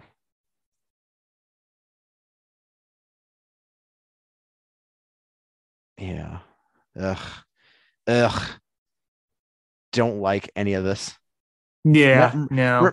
Remember when we were so high on the Bulls and things just really changed drastically between injuries and the league figuring out that they can't rebound? The rebounding is one of the most frustrating things. The defense is obviously an issue, but the lack of rebounding has directly resulted in the several losses. You can look at several losses over the stretch, and you can attribute that to lack of rebounding. You know what the good news is about all this is, though, right? Is the Los Angeles Lakers are not going to make the playoffs. Yeah, you want to talk about garbage. That is a garbage team there. Yeah, it's a retirement home. It's injury prone. It's guys like that don't fit, like Russell Westbrook. Now that he's older, he can't use his athleticism, and when he's not using his athleticism, he's not Steph Curry when it comes to shooting. That's for sure. Yeah, it's don't let LeBron be your GM. No. And I'm going to throw this out there. I think the team that will represent the Western Conference in the NBA Finals is going to be the Memphis Grizzlies. I could see it. They're a hell of a team. I could see them. I could see the Suns. Either of those teams, I could see them doing it. My dude Ja Morant, I think, is going to do it. I think he's going to take them to the promised land.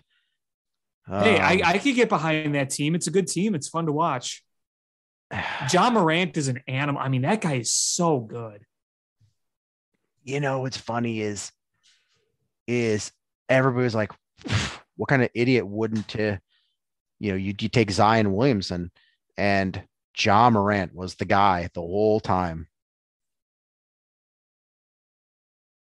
I think if you redid that draft today, he would be the obvious number one pick. Yeah, absolutely. And I don't even know who I go out on a limb with the Eastern Conference and say. I think it's going to be Milwaukee again. Yeah, Milwaukee versus Memphis. It's going to be a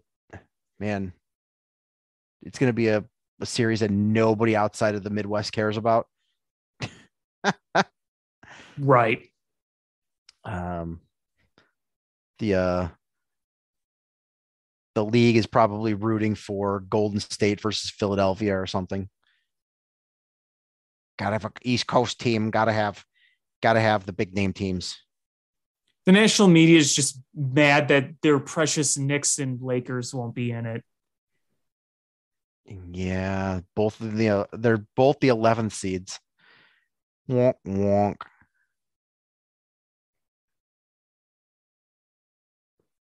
Do you think that the Nets have a chance? Maybe. KD's obviously really, really good. I just don't know. They've been so inconsistent this year. Do I think they technically have a chance? Yes. Am I going to put money on them? No. Did you see the video of there's a video of somebody yells to Kevin Durant from the stands. They're like, "Take this game over, KD." And he turns and looks at the guy and he goes, "Shut the fuck up and sit down." Yeah, I saw that. Beautiful. Oh, that's too good. Super good. But I don't know. The Bulls are not going to win any series in this year. I don't see it. I mean, this is still a big step forward from last year. Of course. Oh, absolutely. Of course. Like, we kind of got to remember that. I think we got this was the step forward year. I just think the hot start maybe pushed our expectations a tad. That's exactly what I was going to say, is our expectations got really pushed based on the beginning of the season. This is still, I mean, health is going to be big, but I honestly think you can work on this team and find a way to make them a competitive team in the postseason. We've seen with one off season, AK just absolutely turn this team around, and we're gonna see more improvement. We're gonna see, they'll bring in defenders into the paint, rebounders. There's room to do things. Yeah, absolutely. And then I guess we can wrap this up that the Blackhawks exist. And they lost to the Coyotes in overtime. A terrible Coyotes team. Yeah. They've lost to them twice now this year. Kevin Lankinen did everything he could. He stood on his head, but then, then a bad bounce after a penalty, and just some ugly stuff. But it's official who the next play-by-play man for the Hawks is going to be. Oh, they announced it? Yes, they announced it during the first intermission. It was Chris Vosters was named. The same night that Jonathan Toews was honored after his 1,000th game. Marian Hossa, Brett Seabrook, Burish, Sharp, they were all in it. Crawford, they were all in attendance. So that was a nice little thing that they did there.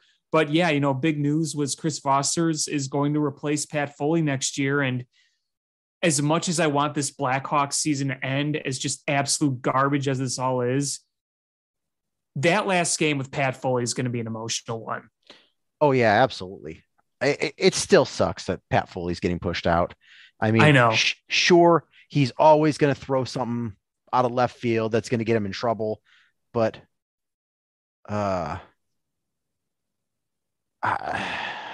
it's really hard to replace a beloved guy.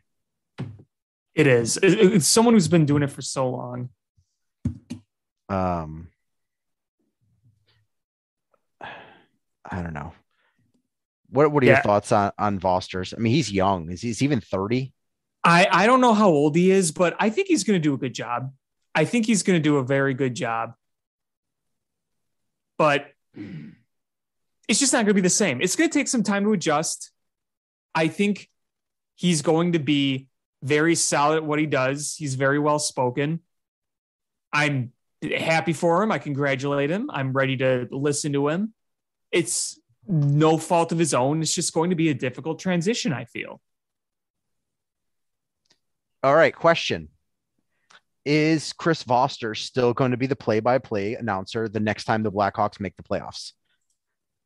I would hope.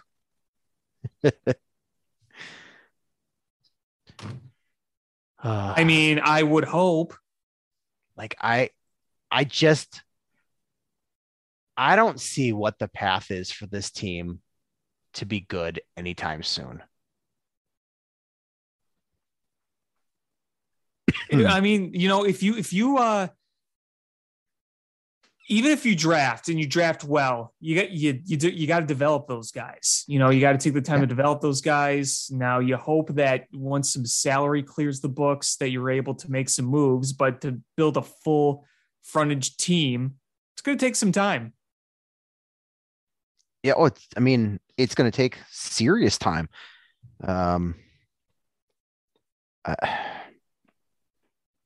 I just, you look at what they got on the roster and what they have under contract.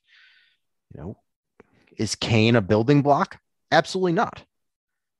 Because he's about to turn 34 years old. That is not a building block. Jonathan Toews is a shell of his former self.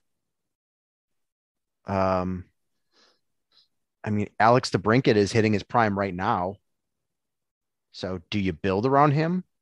Probably not, because by the time that you're ready to be good, he's going to be, close to 30. Unfortunately, Seth Jones, that's just an albatross contract. Calvin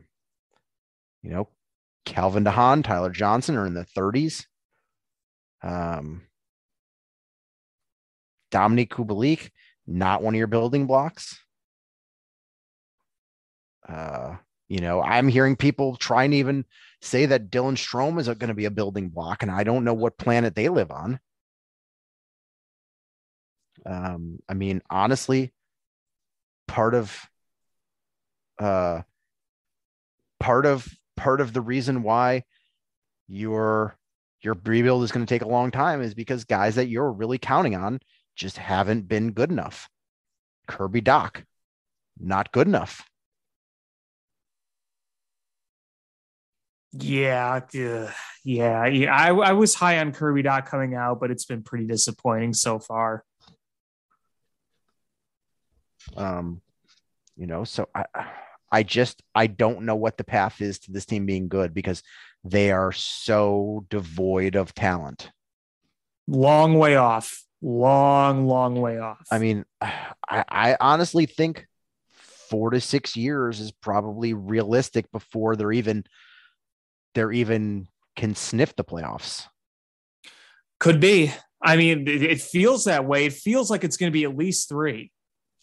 And it's more than just to make the playoffs. You want to make the playoffs and be legitimate contenders, not just squeak in and get eliminated right off the bat. And next year is just going to really suck because you're going to have the first year that Seth Jones contract kick in, and you're still paying Taves and Kane a poop ton of money. So you're not going to have a big chunk of money to pay players. And some next year is just going to be a shit show. I mean, the first year you're probably going to be able to do any sort of building is the 23-24 season. Because at that point, then you don't have a ton of money tied up. You just got really, I mean, you'll probably move on from Jake McCabe and Tyler Johnson by then. Mm-hmm. So it's really just the Seth Jones contract, and then that's about it. So you've got at least your whole salary cap almost to play with to do something. But you've got to get some building blocks there. Yeah, it's going to be a long process, and hopefully this offseason will at least give somewhat of a snippet of what could be next. At least maybe either establish some building blocks, establish a plan, and just kind of see where we're at with some of this. Yeah, so this is just a shit show. There's one more thing I totally forgot to talk about when we were talking about the Bears that I wanted to touch on. Is did you happen to see the Barstool guy have yeah. And I feel that I appreciate the fact that Bears Twitter, who was at each other's throats for the better part of the last 3 weeks about free agency and their feelings about Ryan Poles and the Bears front office staff, all joined forces to just berate this stupid guy. If all it took to create peace and harmony among Bears Twitter was some jamoke, then thanks, Mr. Jamoke. Oh, Mr. Jamoke.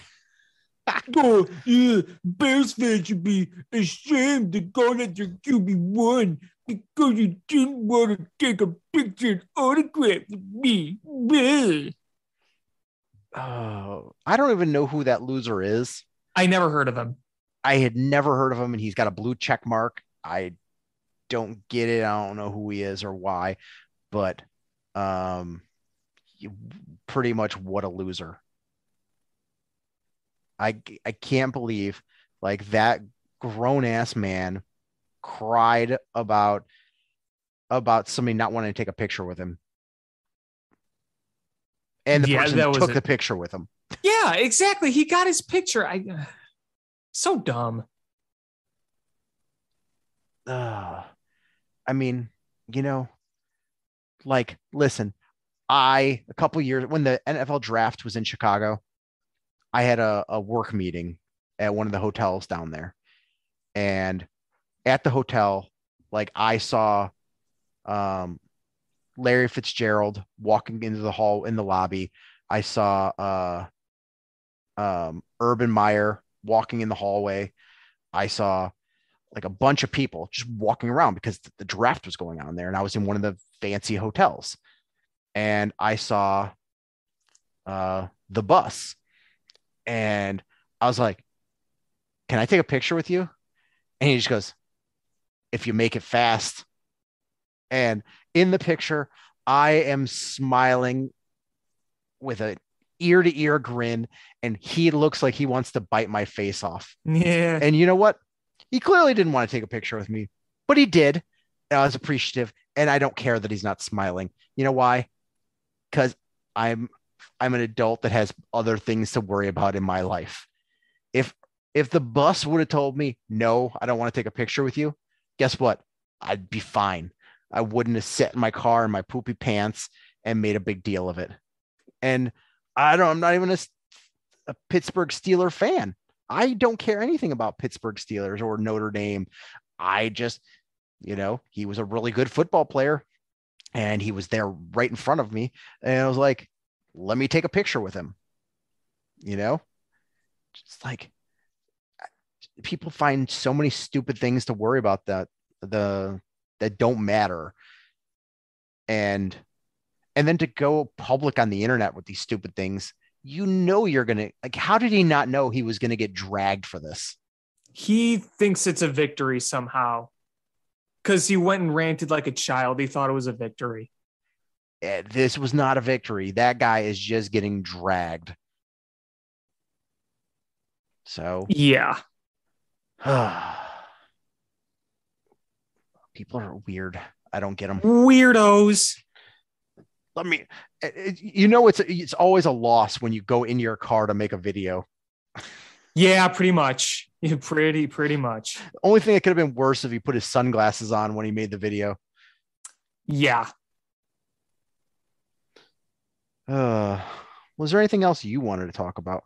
No, I think I've said my piece. All right. Well, that's going to do it for this episode of Bill Swerski Sports Talk Chicago. I want to thank everybody so much for listening. Please hit subscribe however you listen to podcasts, whether it's iTunes, Stitcher, YouTube, Google Play, Spotify, etc. Share this podcast with your friends. That's how we grow the show.